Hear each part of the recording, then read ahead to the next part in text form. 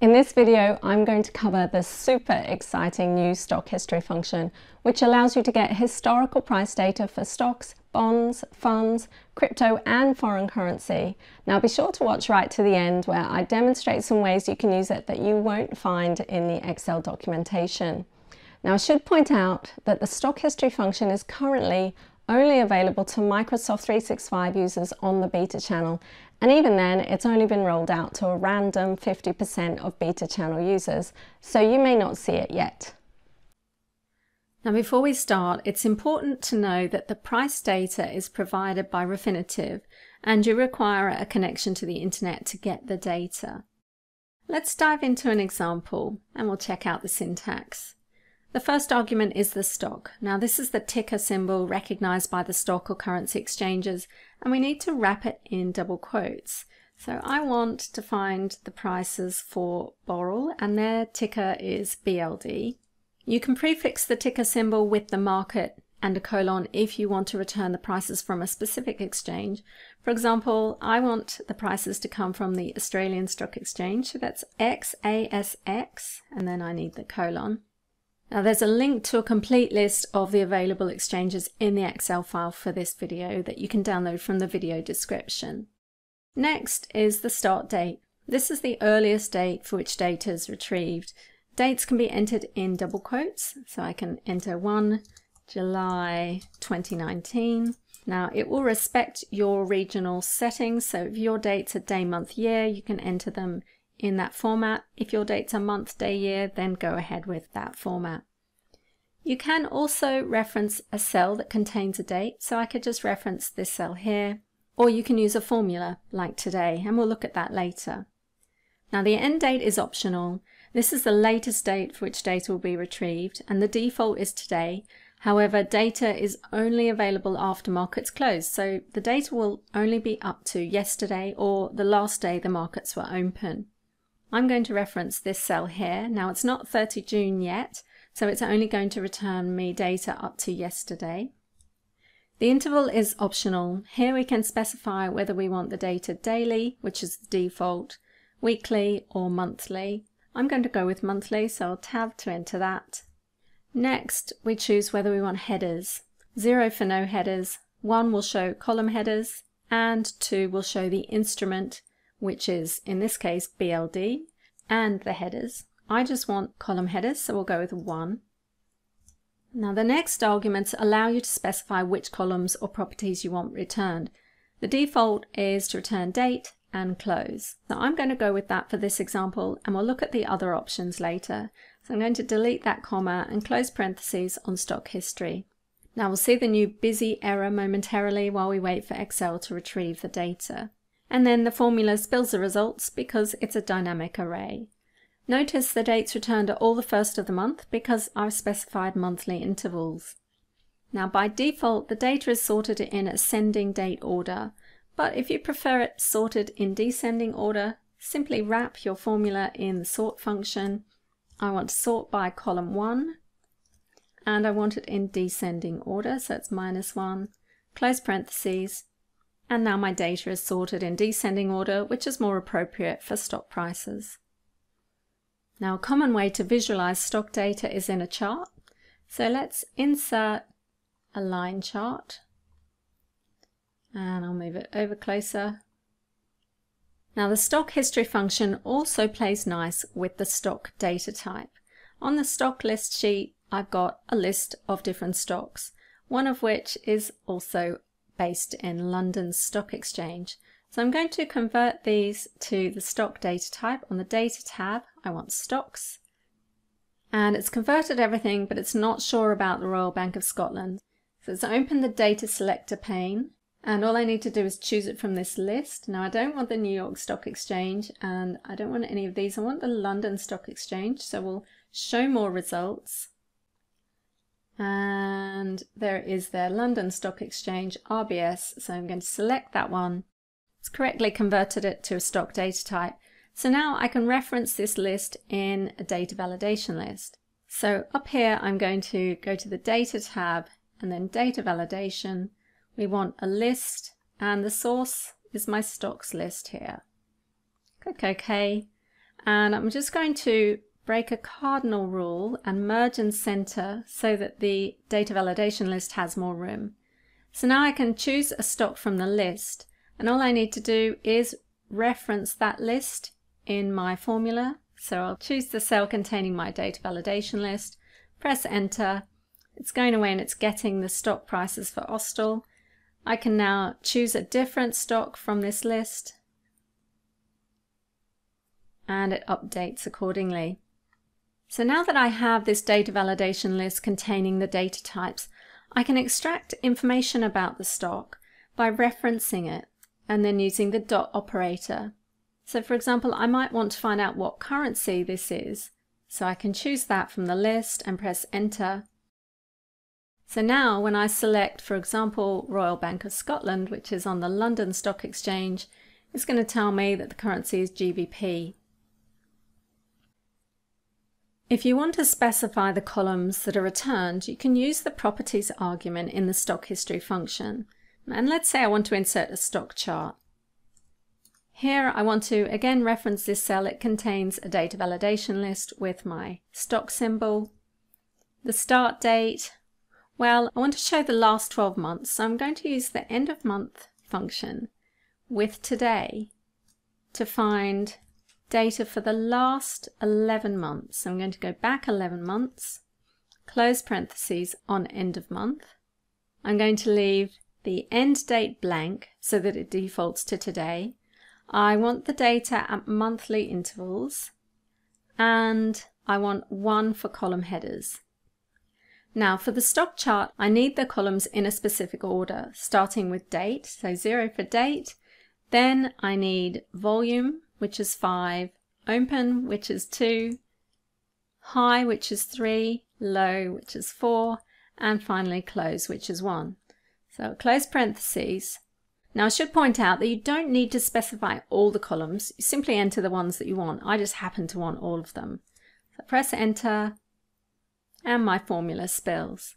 So now I can insert the chart on the insert tab. Up here I want this one. Volume, open, high, low, close. Let's make it a bit bigger.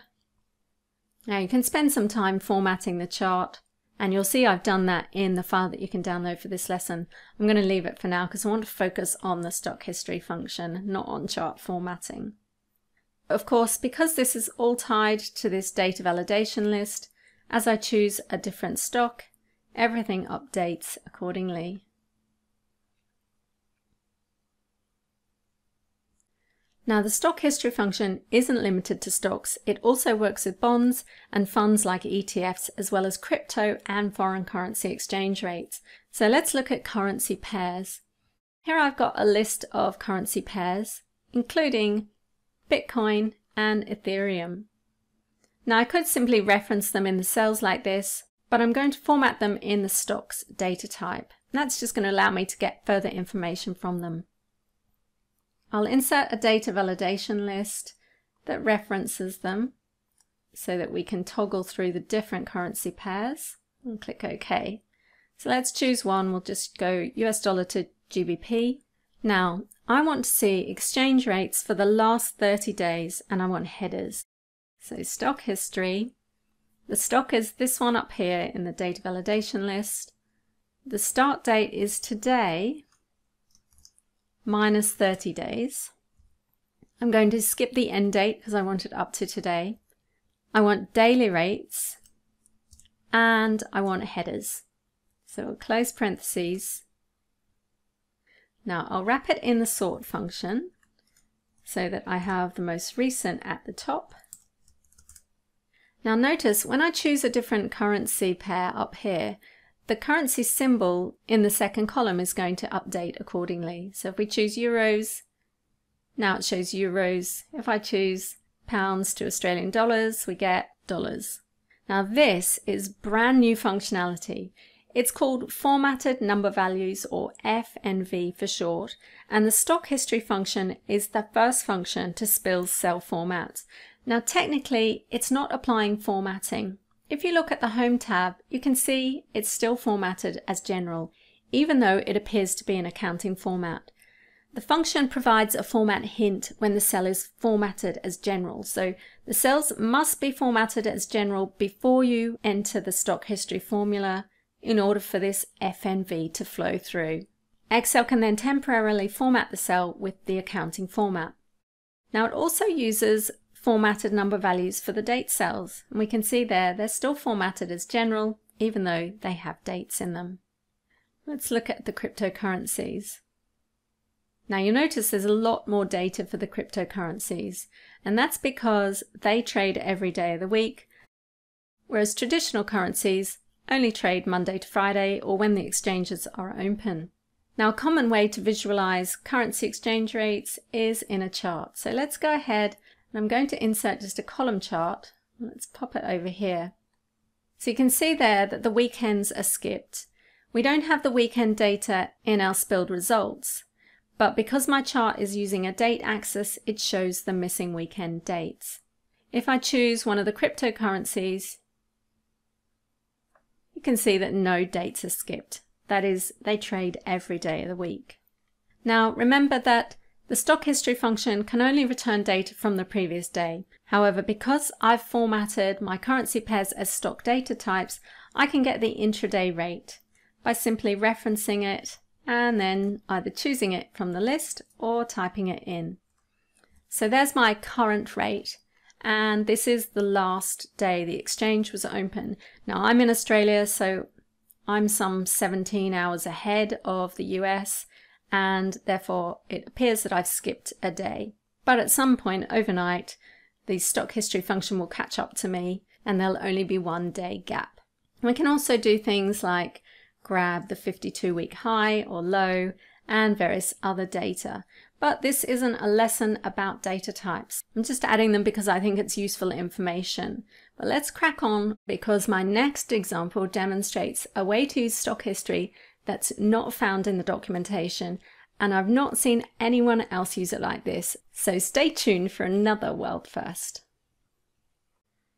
Here I have a list of currency pairs across the columns, and I want to return the open, close, high and low for the date in this cell here.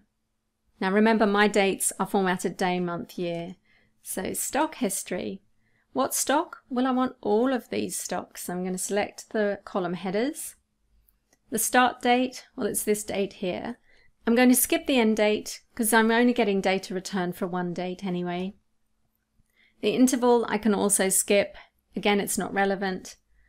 I don't want any headers because I've already got the currency pairs in my header, so I'm going to enter 0 for the headers.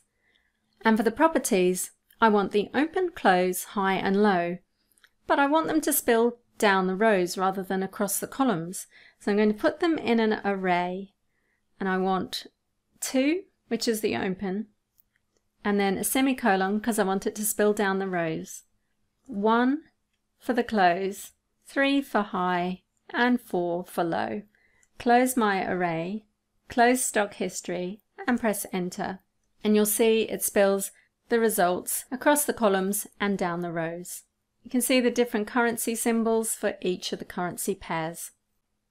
Now, just like values in any other cell, I can also add conditional formatting. So for example, I can specify some formatting that shows me the direction of the open and close change. Now, unfortunately, I have to format each currency pair individually, but you get the idea.